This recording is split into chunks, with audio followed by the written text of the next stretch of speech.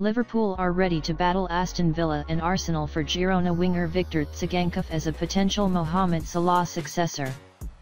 The 26-year-old played a pivotal role for his Spanish side last season, helping them finish third in the La Liga. The Spanish club are currently 10th in the La Liga table after suffering 2 losses in 5 games so far. However, both of Girona's losses came against top opponents Atletico Madrid and Barcelona, while they lost recently to Paris Saint-Germain.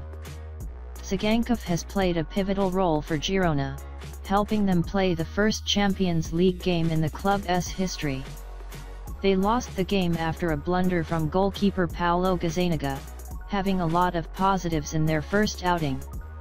According to Fixages, Liverpool wants Tsygankov to succeed their aging legend Salah, with Saudi Pro League clubs circling him persistently. The Egypt captain is playing in the last season of his current contract as Liverpool are deciding over his future. Salah has continued his fine form for the club, maintaining a high level of contribution, but Liverpool needs a successor. They have already signed Valencia goalkeeper Giorgi Mamardashvili, who joins the club in 2025 as Alisson Becker's successor at Liverpool. Liverpool could implement the same strategy by signing a worthy successor for Salah in advance, with Tsygankov matching their profile. The 26-year-old is in the peak year of his career and displays the same quality as Salah, barring constant contributions.